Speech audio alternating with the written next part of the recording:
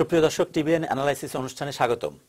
বরাবরের মতো আজকে আমাদের অতিথি Soma Saeed, attorney and principal, Soma Saeed and associates বিশেষজ্ঞজন। আমরা তার সঙ্গে কথা বলবো লিগ্যাল মাইগ্রেশন, ভিসা, অ্যাসাইলাম, অন্যান্য প্রাসঙ্গিক বিষয় নিয়ে।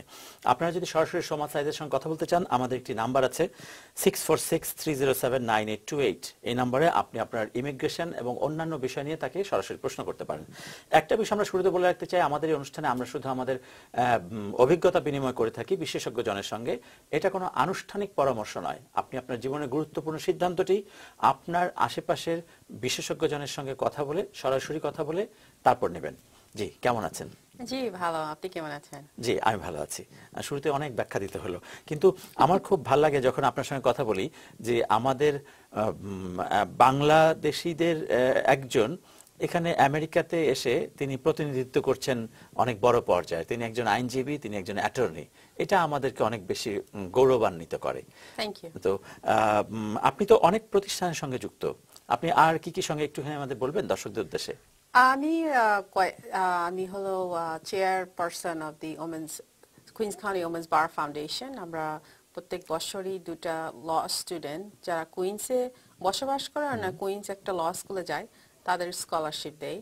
আমি হলো officer of the queen's county women bar association, আচ্ছা, chairperson of the New York State Bar Association for Law Referral and Information Service, and I'm also a senior vice president of Community Alliance Group. এত কিছু সামলান কি করে? করে নিতে হয়, সময় দিতে হয়, মানে somehow ম্যানেজ হয়ে যায়। স্কলারশিপের বিষয়টা যেহেতু আসলো, আমাদের যারা অনুষ্ঠান দেখছেন কারা এই স্কলারশিপের জন্য যোগ্য হয়?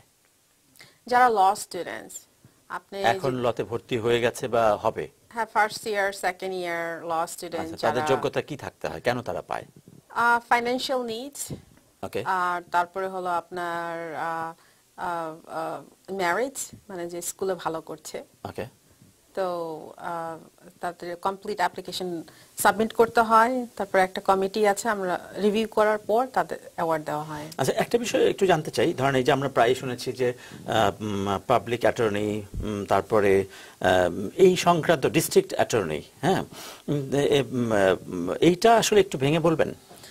জি, আমাদের নিউ ইয়র্ক সিটিতে আমাদের 5টা বড় আছে। তো 5টা বড়োর মধ্যে প্রত্যেকটা বড়োতে একটা করে ডিস্ট্রিক্ট অ্যাটর্নি। ডিস্ট্রিক্ট অ্যাটর্নি হলো আপনার পাবলিক অ্যাটর্নি, এভাবে বলা যায়, গভর্নমেন্ট অ্যাটর্নি।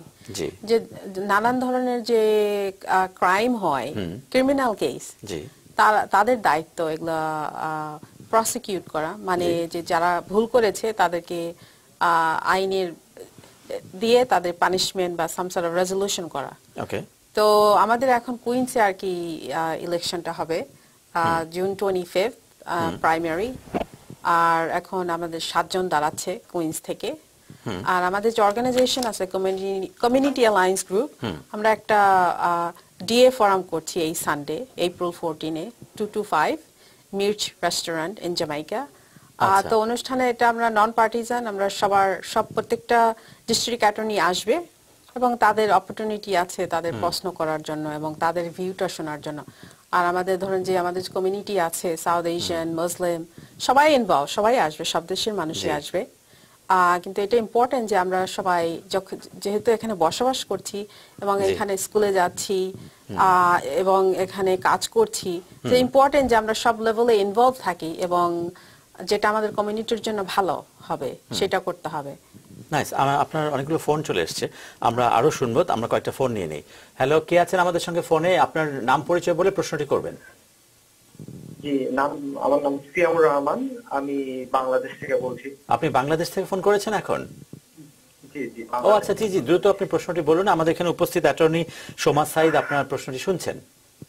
আচ্ছা ম্যাম, আমি আমার মা, আমার আম্মু এক্সপোর্টের জন্য, আমার খালামণি আমার আম্মুর জন্য এক্সপোর্ট যেতে অ্যাপ্লাই করছিল। এখন জিনিসটা হচ্ছে যে আমার খালামণি যখন আমার আম্মুর জন্য অ্যাপ্লাই করছে তখন পিটিশনে আমার মানে নানির নাম দিয়েছে একটা, কিন্তু এখন যেটা হয়েছে আমার আম্মুর পাসপোর্টে আম্মুর মানে আম্মুর নামটা ভিন্ন, পাসপোর্টে নামটা ভিন্ন। এখন বাংলাদেশে যেটা হচ্ছে যে পাসপোর্টের কোনো কিছু চেঞ্জ করা সম্ভব না, আমার সবকিছুই এক আছে, কিন্তু কোনো পাসপোর্টে কোনোভাবেই পাসপোর্টের নামটা চেঞ্জ করা সম্ভব না। সেক্ষেত্রে কি করা যায়? আমার নানি মারা গেছেন এবং মানে এই একটা সিচুয়েশন, এখন কি করা যায়? এখন উত্তরাধিকার রিলেটেড জটিলতার মধ্যে পড়েছেন, ভাই বোন বা রিলেটেড, তাই কি? না না, আসলে এখানে বিষয়টা হচ্ছে আমাদের প্রায়োরিটি ডেট আছে সামনের 2007 সালের জুন। জি, এখনো সময় আছে হয়তো বা 1 বছর মতো। এখন সেক্ষেত্রে এই 1 বছরের মধ্যে কিছু করা যায় না কিনা, বা আমার আম্মুর যেটা এখন বর্তমানে আছে আমাদের পিটিশনেও কি সেটা দিয়ে দেওয়া যায় কিনা, বা সে চেঞ্জ করা যায় কিনা, আমরা এইটা আসলে জিনিসটার মধ্যে আছে, যেহেতু আমরা পাসপোর্ট চেঞ্জ করতে পারছি। আচ্ছা, আপনি ফোনে থাকুন, কারণ অ্যাটর্নি মহোদয় আপনাকে হয়তো প্রশ্ন করতে পারেন। জি, আমি যেটা বুঝতে পারছি যে ওনার খালা ওনার মার জন্য অ্যাপ্লাই করেছে এবং পিটিশনে তাদের নানির নাম এক আর ওনার মার পাসপোর্টে নানির নামটা অন্যরকম। এটা কি একবারে মানে আলাদা, মানে ডিফারেন্ট? সেই নামটা কি একদমই ভিন্ন? আপনার নামটা বলার দরকার নাই, কিন্তু আপনার কতটুকু পার্থক্য সেটা বলতে পারেন। জি, মানে বিষয়টা হচ্ছে যে আমার আম্মু সবসময় আমার নানির ডাকনামটা ইউজ করে, ঠিক আছে, কিন্তু আমার খালামণি করছে সেটা একদম অরিজিনাল যে মানে অফিসিয়াল নাম যে সেটা ইউজ করছে, মানে অফিসিয়াল বলতে অরিজিনাল যে নামটা ইউজ করছে, এই জন্য চেঞ্জ হয়ে গেছে পুরোপুরি। এটা কিন্তু বাংলাদেশের ক্ষেত্রে অনেক দেখা যায়, কারণ আমরা অনেকবার দেখেছি যে আমরা সাধারণত আমাদের জানা নামটা আমরা চট করে দিয়ে দিই। 3 ভাই বোন 4 ভাই বোন থাকলে 4 রকমের নাম বাবা মার হয়ে যায়, এটা একটা জটিলতা তৈরি হয়। তাহলে এখন কি করণীয়? ওয়েল, আপনার যদি কোনোভাবে পাসপোর্টটা দেখা যাচ্ছে যে বদলানোই যাবে না, সেটাই তো বলছেন, তো যে আপনার নানির যে ডাক নামটা ওনার বার্থ সার্টিফিকেট বা কোথাও আছে নাকি, যেটা প্রুফ করা যাবে নাকি? হ্যাঁ, প্রুফ করার মতো সিচুয়েশন আছে, কারণ আমাদের যত দলিল বলেন যা যেখানে আছে সবগুলোই আমার ওই নামটা দেয়া আছে, মানে যেটা আমার পিটিশনে দেয়া আছে। শুধুমাত্র আম্মুর কাগজপাতিতেই, আম্মুর যত কাগজ হয় সেগুলোতেই শুধু নামটা চেঞ্জ, নামটা ভিন্ন। তো আপনার বেস্ট আপনার আম্মার ডকুমেন্টস গুলো বদলাতে হবে যতটুকু পারেন, কারণ সব জায়গায় যদি সঠিক নাম হয়ে থাকে আর আপনার আম্মার নাম পেপারে অন্য নাম, ওইটাই মানে মনে করবে যে ঠিক না। জি, এমনিতে তো ফর্মের মধ্যে এরকমও থাকে যে আপনার আর কোনো নাম আছে কিনা, সেই ক্ষেত্রে কি সেটা কভার করবে? এলিয়াস মানে ওরা অনেক আপনার চাবে, এক্সপ্লেনেশন চাবে। আজকাল ইমিগ্রেশন যেরকম, মানে একটু নাম দেখলেই নাম উলট পালট কেন, উনি এক্সপ্লেন করতে পারে, এটা অবশ্যই জিজ্ঞাসা করবে, কিন্তু তার affidavit of support visa file করার আগে যদি উনি এটা বদলাতে পারে সবচেয়ে ভালো হবে, কোনোভাবে যদি বদলাতে পারে। জি জি, ধন্যবাদ। আমরা আশা করি আপনি আপনার প্রশ্নের উত্তরটি পেয়েছেন। আর আরো বিস্তারিত জানতে হলে আপনি অ্যাটর্নি সোমা সাইদের সঙ্গে আমাদের অনুষ্ঠানটি শেষ হলে তার নাম্বারটি আপনি যদি এখানে কল করেন, আমরা তার ব্যক্তিগত নাম্বারটা দিয়ে দিব, তখন আপনারা তার সঙ্গে বিস্তারিত কথা বলে নিতে পারেন। আর একটা বিষয় আমরা বলতে চাই যে আমরা প্রায় এই অনুষ্ঠানটি করতে যেয়ে দেখি যে বাঙালিদের ক্ষেত্রে একটা ঘটনা ঘটে, বাংলাদেশিদের ক্ষেত্রে তারা সাধারণত বাবার নাম, দাদার নাম বা নানার নাম, নানির নাম, এই নামগুলো লিখতে গিয়ে এক একজন এক এক রকম লিখে ফেলেন। ফলে যখনই কারো কোনো লম্বা পরিকল্পনা থাকে বা ভাই বোনের মধ্যে আপনার অন্যান্য জটিলতা এড়াতে হলেও এই নামগুলো একই রকম হওয়া উচিত। আমার মনে হয় যে আপনারা এটা লক্ষ্য রাখবেন। বেশ কয়েকটি ফোন আছে, আমরা একটা বিষয় নিতে চাই ফেসবুক থেকে। রাসেল ভুইয়া তিনি লিখেছেন, if A cashier sold alcohol under age and got citation by undercover officer, is there any problems for citizenship application? Please advise.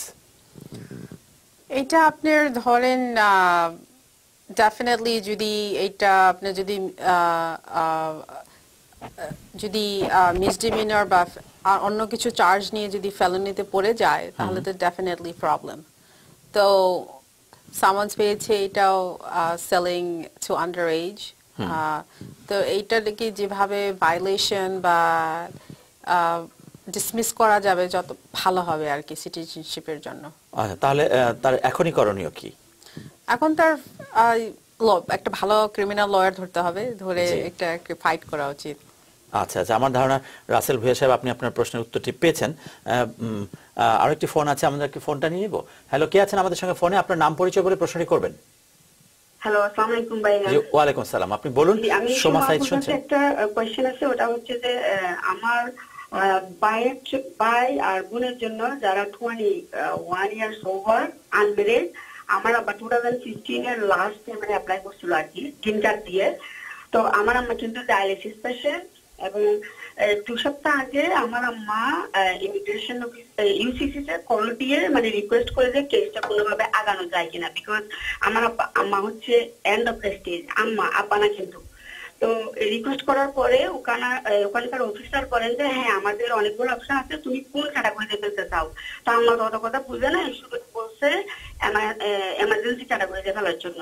তো আমাকে 2টা রেফারেন্স নাম্বার দিয়েছে আমার 2 বাবুনের জন্য। তো বলছে ওটা জানাবে সিডি দিয়ে। এখন কি এটা আসলে এই রিকোয়েস্টের কারণে কোনো কিছু হতে পারে? আমি আপুর কাছে ওই প্রশ্নটা জানতে চাচ্ছি আর কি। জি, আপনি শুনুন, আপনি ফোনে থাকুন, আমাদের অ্যাটর্নি উত্তর দিচ্ছেন। ওনার প্রশ্নটা যতটুকু বুঝতে পারলাম, আমার ভুল এখানে হতে পারে যে ওনার আম্মা হলো ডায়াবেটিস লাস্ট স্টেজে, ডায়ালিসিস। তো উনি তো এখানে নাকি? জি জি এখানে। আর সে তার 2 ছেলে মেয়ের জন্য অ্যাপ্লাই করেছে? না, আমার আব্বা করছে। আম্মা যখন কলটা করলো তখন আব্বার কথা জিজ্ঞেস করছে, তো বলছে হ্যাঁ আমরা আগে ওর থেকে পারমিশন নিই, তারপর তোমার সাথে কথা বলবো। তখন আব্বা পারমিশন দিছে, আব্বাও ফোনে কথা বলছে। তখন আম্মার থেকে সব কথা শোনার পরে আম্মা অনেক রিকোয়েস্ট করে বলছে দেখো আমি এন্ড অফ দ্য স্টেজে, আমি জানি আমার ছেলে মেয়ে 2 ইয়ার্স লেটার ও 3 ইয়ার্স লেটার আসবে, বাট আমি মারা গেলে তো এসে কোনো লাভ নেই। তো এমন কোনো কি ওয়ে আছে আমি ওদেরকে মানে মারা যাওয়ার আগে কি দেখে যেতে পারি? আমি তো দেশেও যেতে পারবো না, এমন স্টেজ আছে। তো শেষে ওই অফিসার বলছে আমাদের অনেক ক্যাটাগরি আছে, কোন ক্যাটাগরিতে তুমি খেলতে চাও। তো আমরা তো এত কথা বুঝে নাই। তো বলছে এমার্জেন্সি, ওরা একটা শুধু প্রথম যেটা বলছে ওটা হচ্ছে এমার্জেন্সি ক্যাটাগরি, আর আরো 2-3টা কি কি বলছে। তো আমরা বলছে ঠিক আছে তাহলে এমার্জেন্সি ক্যাটাগরিতে গেল। আর জেনারেলি আপনার কেউ যদি ইমিগ্রেশন নিয়ে এখানে আসে, যে কোনো কারণে কোনো ইমিগ্রেশন ওরা এক্সপেডাইট করে না। অনেক সময় দেখা যায় ফ্যামিলি এমার্জেন্সি থাকে, অনেকে ধরেন ভিজিট ভিসা বা অন্যভাবে আসে। তো আমি জানি না গ্রিন কার্ড আছে, ওনাদের গ্রিন কার্ড আছে। জি ধন্যবাদ, আপনি শুনুন। জি ওকে। কাদের গ্রিন কার্ড আছে? বাবা মা। তো বাবা মা তো এখানে, তো ওনার ছেলে মেয়েকে নিয়ে আসতে চাচ্ছে। তো ইউজুয়ালি যদি বাবা মা গ্রিন কার্ড দিয়ে অ্যাপ্লাই করে, ওই আপনার রেগুলার ফলো করে। যারা ওখান থেকে আসবে তারা যদি কোনো এমার্জেন্সির অ্যাপ্লিকেশন করে যে আমার ভিজিট ভিসা, আমার মা বা বাবাকে দেখতে যাব, এটা up to US government, US consulate office ওই ভিসা দেওয়ার কারণ। কিন্তু জেনারেলি আপনার একটা গ্রিন কার্ড অ্যাপ্লিকেশন যেটা প্রসেসিং হচ্ছে জেনারেলি এই কারণে ওরা এক্সপেডাইট করে না। আচ্ছা আচ্ছা, ওকে, আমার ধারণা আপনি আপনার প্রশ্নের উত্তরটি পেয়েছেন। আর তারপরে বিস্তারিত জানতে চাইলে আপনারা আরো কথা বলতে পারেন তার সঙ্গে ব্যক্তিগত নাম্বারে। জাকারিয়া জিতো তিনি লিখেছেন ফেসবুকে, আমরা একই সঙ্গে ফেসবুকে কিছু প্রশ্নের উত্তর নিতে চাই। সিটিজেনশিপ ইন্টারভিউ নেক্সট মান্থ, আমার মানে তার, আমি কি এখন ইন্টারপ্রেটার নিতে পারবো? আপনার ইন্টারপ্রেটার ওইখান থেকেও ওরা দেয়, আপনি যদি ফোনে ইন্টারপ্রেটার যদি চায়, আর উনি সঙ্গেও নিয়ে যেতে পারে, বা ইউজুয়ালি ওদের ইন্টারপ্রেটার থাকে। তার মানে এই সুবিধাটা তিনি পাচ্ছেন। হ্যাঁ। আমরা যে বিষয়গুলো নিয়ে কথা বলছিলাম, legal migration, visit visa, asylum, এগুলো লিগ্যাল মাইগ্রেশন আসলে কোন কোন ক্ষেত্রে হতে পারে? ধরেন প্রচুর মানুষকে আমরা দেখি যারা ধরেন ইললিগালি আসার চেষ্টা করে, জীবন দিয়ে আসার চেষ্টা করে, তো সুন্দর ভবিষ্যতের আশায়। লিগ্যাল মাইগ্রেশন কোন কোন ক্ষেত্রে হতে পারে?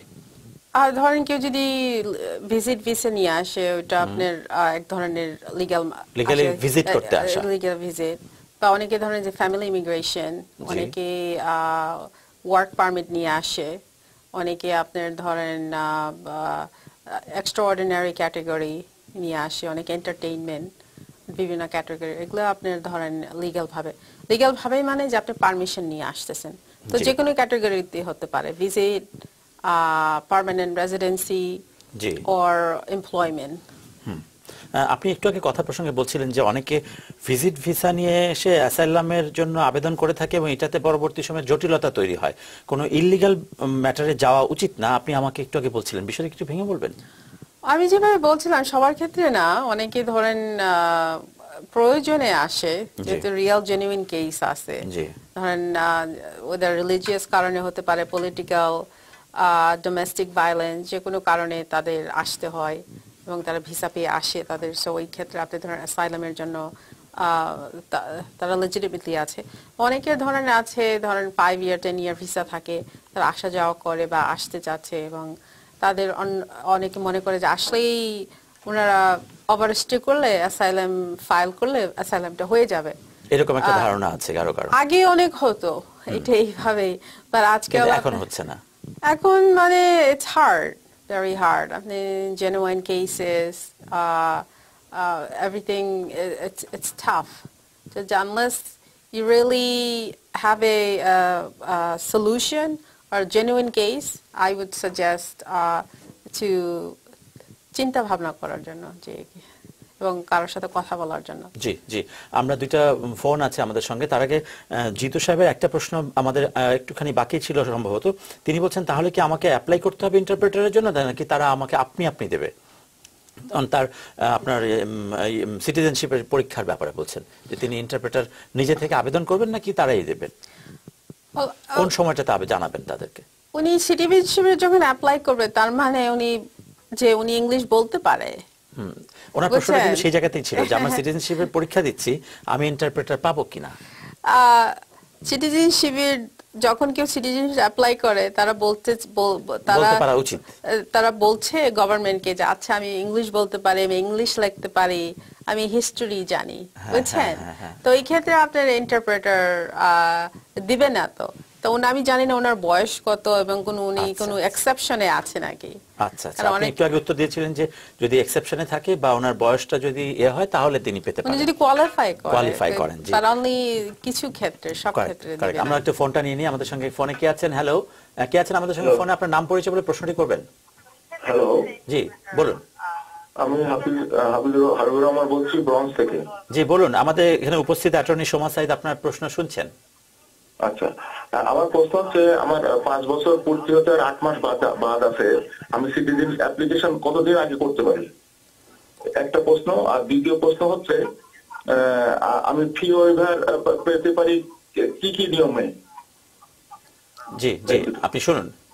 প্রথমটা আমি বলি ক্লায়েন্ট 4 মাস 5 ইয়ার আগে 4 মাস আগে প্রিপারেশন নিয়ে আবার 90 ডেজ এর আগে ফাইল করলে ঠিক আছে। আর ওনার দ্বিতীয় প্রশ্নটা আমি ঠিক বুঝতে পারিনি। আপনি কি আমাদের সঙ্গে ফোনে আছেন? হ্যালো, জি আপনি কি আমাদের সঙ্গে ফোনে আছেন? আপনার ওনার কথা শুনতে পাওয়া যাচ্ছে না। তাহলে উনি 8 মাস হলে তাকে আরো 4 মাস বা 90 ডেজ পর্যন্ত ওয়েট করা ভালো। 4 মাস থেকে উনি প্রিপারেশন নিতে পারে, কিন্তু 3 মাস 90 ডেজের একটু কিছুদিন পরে উনি অ্যাপ্লাই করতে পারে। আপনি যদি আপনার বাকি প্রশ্নের উত্তরটা জানতে চান, ফোনে না পেলে আপনি ফেসবুকে লিখে দিলে আমরা আপনার উত্তরটি দেওয়ার চেষ্টা করব। আমাদের সঙ্গে ফোনে আর কে আছেন? হ্যালো হ্যালো, আমাদের সঙ্গে ফোনে কে আছেন? জি, আপনার নাম পরিচয় বলে প্রশ্নটি করবেন। আমার নাম নাজিয়া সম্পা। অনেক প্রশ্ন করতে যাচ্ছি যে আমি আমার 3 ভাই বোনের জন্য অ্যাপ্লাই করেছিলাম। 3 জনেরই আপনার আসছে, রিসিপ্ট লেটার আসছে, বা 2 জনেরটা আমি দেখতে পাই ফোনে টিপ দিলে বোঝা যায় যে এটা কি রকম আছে, একজনেরটা পাই না। এর জন্য কি করতে পারি? মানে 2 জনেরটা পাচ্ছেন, একজনেরটা পাচ্ছেন না, তার জন্য আপনি কি করতে পারেন? জি, আপনি ফোনে থাকুন। তো ওনার যে ইউএসসিআই আছে তাদের সাথে কথা বলতে হবে, কারণ ভেরি আনইউজুয়াল। মানে যদি এক সময় অ্যাপ্লাই করে থাকে, 2 জনেরটা পাচ্ছে, একজনেরটা পাচ্ছে না, এটার কোনো কারণ হতে পারে। এই ফোনটা কি উনি নিজেই করবেন নাকি বিশেষজ্ঞ জনের সহযোগিতা নিয়ে করবেন? উনি ওনার কথায় বোঝা যাচ্ছে যে উনি অনেকদিন ধরে এইরকম হচ্ছে, তো এখন মানে লয়ার বা কাউকে ধরে কথা বললে বোধহয় ভালো হবে। জি জি, ধন্যবাদ ধন্যবাদ। আমাদের সঙ্গে ফোনে আর কে আছেন? আমরা বিরতিতে যাব, তার আগে কয়েকটা ফোন নিয়ে নিতে চাই। হ্যালো, আমরা ফোনে নিচ্ছি। আমাদের আরো একটা বিষয় এখানে লিখেছেন,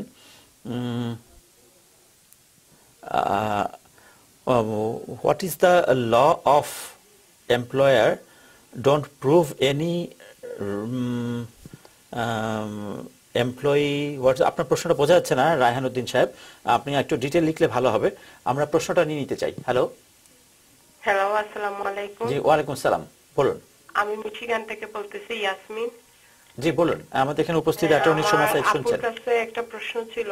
আমি 2018 এর অক্টোবরে আমার বাবা মার জন্য অ্যাপ্লাই করছি এখন আর কতদিন লাগতে পারে আর কি অ্যাপ্রুভ হতে, আর মনে করেন ভিসা অ্যাপ্রুভ হতে বা ইন্টারভিউ ডেট হতে হতে আর মানে কত মাস লাগতে পারে আর কি, এটা জানতে চাইছি। কোন মাসে অ্যাপ্লাই করেছেন? 2018 এর অক্টোবর। তাহলে আচ্ছা, তো এর মধ্যে আপনার মেবি এই ট্রাম্প অ্যাডমিনিস্ট্রেশনের কারণে সবকিছু স্লো যাচ্ছে। তো অক্টোবরে অ্যাপ্লাই করেছে, এখন এপ্রিল, তো ধরে নেন মেবি another 2 months, 18 এর অক্টোবর, 2-3 months আপনার মেবি অ্যাফিডেভিট সাপোর্টের জন্য, ইস্যুর জন্য ওনাকে ফর্ম পাঠাবে এজেন্ট সাইন করার জন্য। জি, আপনাকে আর 2 মাসের মধ্যেই এই বিষয়গুলো হয়তো হতে পারেন বলে আমাদের এখানে উপস্থিত অ্যাটর্নি বলছেন। আর যদি না পায় তাহলে উনি কল করতে পারে যে কোন পর্যায়ে আছে, খোঁজ নিতে পারে। তো আমরা একটা বিরতিতে যাচ্ছি, তারপরে এসে আমরা বাকি প্রশ্নের উত্তর দেব। সুপ্রিয় দর্শক, আমরা কথা বলছিলাম টিবিএন অ্যানালিসিস অনুষ্ঠানে অ্যাটর্নি সোমা সাইদের সঙ্গে। আমরা যাচ্ছি বিরতিতে, ফিরে এসে আমরা কথা বলবো legal migration, visit visa, asylum এবং প্রাসঙ্গিক অন্যান্য বিষয়। যাচ্ছি বিরতিতে। আমরা কথা বলছিলাম টিবিএন অ্যানালাইসিস অনুষ্ঠানে। আমাদের এখানে উপস্থিত আছেন বিশেষজ্ঞ জন Soma Saeed, attorney and principal of Soma Saeed and associates. আমরা কথা বলছিলাম legal migration, visit visa, asylum এবং প্রাসঙ্গিক অন্যান্য বিষয়। আপনারা যদি সোমা সাইদের সঙ্গে সরাসরি কথা বলতে চান তাহলে আমাদের ফোন নাম্বার 6463079828, 6463079828। যে আমরা যেই প্রসঙ্গে কথা বলছিলাম যে লিগ্যাল মাইগ্রেশন, আপনি বেশ কিছু ক্রাইটেরিয়া বলেছেন যেটাতে আসলে লিগ্যালি আসা যায়, সেই চেষ্টাটা করে নিজেকে গুরুত্বপূর্ণ করে সেই সুবিধাগুলো হয়তো পাওয়া যেতে পারে। তো সেই ক্ষেত্রে কোন ক্রাইটেরিয়াতে কোন কোন ধরনের বৈশিষ্ট্য তারা চেয়ে থাকেন? তো এটা তো অনেক একটা বড় একটা সাবজেক্ট, এবং বিভিন্ন ভাবে বিভিন্ন লোকজন আসতে পারে এবং বিভিন্ন রিকোয়ারমেন্ট আছে। ধরেন, আর যদি আপনি ধরেন ফ্যামিলি ইমিগ্রেশন অনলি ওয়ে যদি আপনার কেউ এখানে থাকে এবং ওই রিলেশনশিপের সাথে মিল আছে বা লিগ্যালি অ্যালাউ করে, বুঝছেন। আপনি ধরেন ওয়ার্ক, আপনার কোয়ালিফিকেশন থাকতে হবে যে বাংলাদেশে বা অন্য যদি কোথাও থাকেন, এবং যে ওই আপনার যে জব ওইটার সাথে এখানে একটা ডিমান্ড থাকতে হবে, বুঝছেন। আর ধরেন স্টুডেন্ট ভিসা, তো স্টুডেন্ট ভিসা যেতে আপনার আইদার আপনার স্কলারশিপ নিয়ে আসবেন, ওর নয় আপনার যে আপনার অনেক ওয়েলথ আছে এবং বাইরে পড়াশোনা করতে চাচ্ছেন, সেটার এফোর্ড করতে হবে। So it's not easy. এমনি কোথায় গেলে এই ক্রাইটেরিয়াগুলো তারা ডিটেইল দেখতে পাবে? www.uscis.gov, সব ক্রাইটেরিয়া ওখানে আছে, ডিটেইল লেখা আছে। ফলে প্রাইমারি প্রশ্নের উত্তরগুলো আপনারা সেখানে পেয়ে যেতে পারেন এই অ্যাড্রেসে। আপনি অ্যাড্রেসটা একবার বলবেন? www.uscis.gov। ওকে, আমরা যাচ্ছি। আমাদের সঙ্গে ফোনে আর বেশ কয়েকজন আছেন। তার আগে আমরা একটু বলতে চাই, টনি সরকার ফেসবুকে লিখেছেন, আমি গ্রিন কার্ড হোল্ডার। আমার হাজবেন্ডের জন্য 2017 অক্টোবরের 10th অ্যাপ্লাই করেছি। আমি কোনো অ্যাপ্রুভাল লেটার পাইনি। আমি এখন প্রেগনেন্ট, সো এখন কি হাজবেন্ডের প্রসেসিংটা আর্লিয়ার করার কোনো উপায় আছে প্রেগন্যান্সি পেপার দেখিয়ে? ধন্যবাদ। উনি এখন জানি না উনি কতদিন উনি এলিজিবল নাকি এখন সিটিজেনশিপের জন্য অ্যাপ্লাই করার। গ্রিন কার্ড হোল্ডার বলেছেন, তো এটা তো 2017-তে, তো বলা যাচ্ছে না উনি কতদিন উনি গ্রিন কার্ড হোল্ড করছে। তো যদি হোল্ড করে থাকে তাহলে যদি সিটিজেনশিপের জন্য অ্যাপ্লাই করে ওইটা একটু এক্সপেডাইট হতে পারে যদি কনভার্সন হয়। আর তাছাড়া নয়, ওই আপনার ইউএস কনসুলেট অফিস জেনারেলি কোনো এগুলোর জন্য কারণে এক্সপেডাইট করবে না যে আমার ওয়াইফের বাচ্চা হবে। Unfortunately they don't care much. তাহলে ফলাফল মোটামুটি কাছাকাছি থাকছে। আর বিস্তারিত জানতে হলে একটু আপনার নিজস্ব বিশেষজ্ঞজন বা অ্যাটর্নির সঙ্গে কথা বলে আপনি বাকি সিদ্ধান্ত নিতে পারেন। আমাদের সঙ্গে ফোনে আর কি আছেন, আমরা একটু আপনার নাম পরিচয় বলে আপনার প্রশ্নটি শুনতে চাই। হ্যালো, আমাদের সঙ্গে ফোনে কে আছেন? আপনার পরিচয় বলে প্রশ্নটি করবেন। হ্যাঁ, আমার নাম মোহাম্মদ আবুল হোসেন। জি বলুন আবুল হোসেন ভাই। হ্যাঁ, আমি নিউ ইয়র্ক থেকে বলছি। আমার প্রশ্ন হচ্ছে, 2 বছর আগে আমি এখানে পার্মানেন্ট রেসিডেন্ট। 2 বছর আগে আমি আমার এক কাজিনকে ইনভাইটেশন দিছিলাম। সে এখানে এসে ইলিগাল ভাবে কাজ করার পরে প্রথম দেশে গেছে। দেশ থেকে ফেরার পরে এয়ারপোর্টে তাকে কাজ করতে যে সে ইনফরমেশন পেয়ে তাকে দেশে ব্যাক করে দিছে, এবং এখন আমার আরেক কাজিন আমার কাছে ইনভাইটেশন চাচ্ছে, তো এখন আমার দেওয়ার ইচ্ছা আছে তাকে।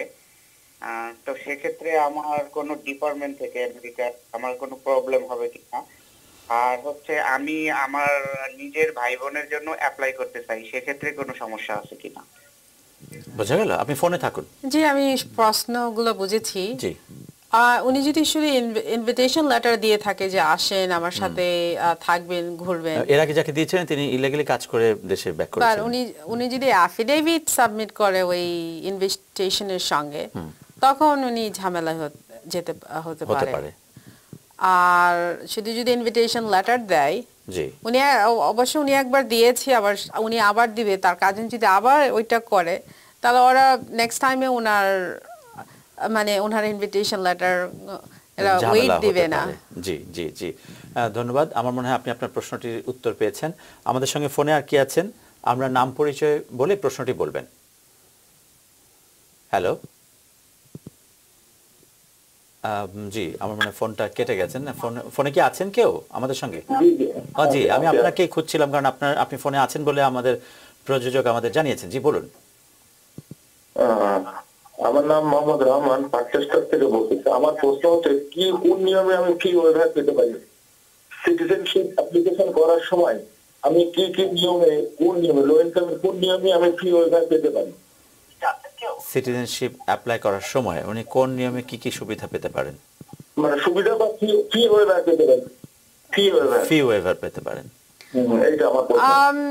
পেতে পারেন, ওনার ইনকামের উপরে ডিপেন্ড করবে। তো ওনার রিকোয়েস্ট করতে পারে, তো অ্যাডিশনাল ফর্ম আছে সেটা ফিল আউট করতে হবে এবং সাবমিট করতে হবে। ওকে ওকে, আমার ধারণা আপনি আপনার প্রশ্নের উত্তরটি পেয়েছেন। হোসেন জাহিদ তিনি লিখেছেন ফেসবুকে, অ্যাপ্লাই করার কতদিন পর অ্যাপ্রুভাল করা হয় সাধারণত? এখন আপনি ডিপেন্ড করে কোন ধরনের অ্যাপ্রুভাল আপনি কথা বলছেন। এখন যদি আপনি রেগুলার I-130 পিটিশন, এখন তো দেখা যাচ্ছে যে সবকিছুর মধ্যে অ্যাটলিস্ট 6 মান্থস লেগে যাচ্ছে just to get approval। স্বাভাবিকভাবে সময়টা একটু লম্বা হয়ে গেছে। জি, আমাদের সঙ্গে ফোনে কি আছেন? আপনার বেশ কিছু ফোন অপেক্ষা করছে। আপনার নাম পরিচয় বলে প্রশ্নটি করবেন। হ্যালো হ্যালো, জি, আপনার নাম পরিচয় বলে প্রশ্নটি করবেন। আমার নাম নারায়ণ আচার্য।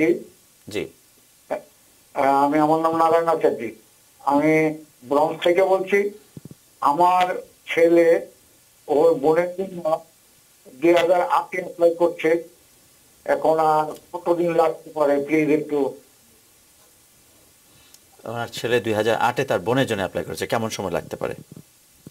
এখন আপনার 11 ইয়ার্স হয়ে গিয়েছে, আরো 2-3 বছর সময় লাগতে পারে। ওকে ওকে, আরো 2-3 বছর সময় লাগতে পারে। আমরা একদম শেষ পর্যায়ে চলে এসেছি। আমাদের সঙ্গে ফোনে আর কি আছেন? আমরা দ্রুত কয়েকটি প্রশ্ন নিয়ে নিতে চাই। একটু কথা ছিল একটু যে জি জি বলুন। এখন কত চলতেছে? এখন কত চলছে? আমার ভিসা বুলেটিনটা আমার সঙ্গে নেই, তো আমি না দেখে বলতে চাচ্ছি না। আপনি সহজেই ভিসা বুলেটিনে ঢুকে আপনি দেখে নিতে পারেন। হ্যাঁ, টাইপ করে যদি ভিসা বুলেটিন করেন, আপনি ওখানে দেখতে পারবেন অল কান্ট্রিজ আর F4 ক্যাটাগরিতে কোথায় আছে এখন। ওকে, ধন্যবাদ ধন্যবাদ। আমাদের সঙ্গে ফোনে আর কি আছেন? আপনার নাম পরিচয় বলে প্রশ্নটি করবেন। আসসালামু আলাইকুম। ওয়ালাইকুম আসসালাম। আপনি দ্রুত প্রশ্নটি করবেন, আমরা শেষ পর্যায়ে চলে আসছি প্রায়। আমি মোহাম্মদ জাকির হোসেন বলছি, বাফলো থেকে। জি বলুন, বাফলো থেকে আপনার প্রশ্নের উত্তরটি শোনাতে চাই। আমি অ্যাপ্লিকেশন করছি। জি, অ্যাপ্লিকেশন করছি এখন 2007-এ। কার জন্য অ্যাপ্লিকেশন করেছেন? আমার ভাই বোনদের জন্য। ভাই বোনদের জন্য 2007-এ অ্যাপ্লিকেশন করেছেন। জি জি, আর কতদিন সময় লাগবে তাদের প্রসেসিং শুরু হইতে? আর আমার ভাই বোন দুইটা অ্যাপ্লিকেশন আমি আনমেরিড অ্যাপ্লাই, পরে তারা বিয়ে করছে, এখন তাদের ছেলে সন্তান হয়েছে, এখন কি এই পেপার বা তাদের কি কর্পোরেশন ইমিগ্রেশনকে দিতে হবে না হবে না, পরে দিতে হবে? জি ধন্যবাদ ধন্যবাদ। প্রথম প্রশ্নে উনি 2007-এ অ্যাপ্লাই করেছে, তো এটা 9/4, তো আমি ধরে নিব another maybe 1 to 2 years। আমার যতটুকু মনে আছে এখন মনে 2006-এ আছে, এই আপনার F4 অ্যাপ্লিকেশন যারা অ্যাপ্লাই করেছিল। আচ্ছা, তারপরে অংশ যে তারা তখন অবিবাহিত ছিল, এখন বিয়ে করেছে এবং সন্তানও হয়েছে। ওইটা কিছু হবে না, যখন ওনারা রেডি, যখন অ্যাফিডেভিট অফ সাপোর্ট সাবমিট করবে এবং ভিসা সাবমিট করবে, তখন বলে দিলেই হবে যে ম্যারিড এবং বাচ্চাদের নাম, সবকিছু, সব ইনফরমেশন। জি জি, আমরা শেষ প্রশ্ন নিতে চাই। হ্যালো, আমাদের সঙ্গে ফোনে কেউ আছেন? লাইনটা কেটে গেছে। আমরা মোহাম্মদ আরিফ বিল্লাহ, সিটিজেনের জন্য অ্যাপ্লাই করার ফি কত?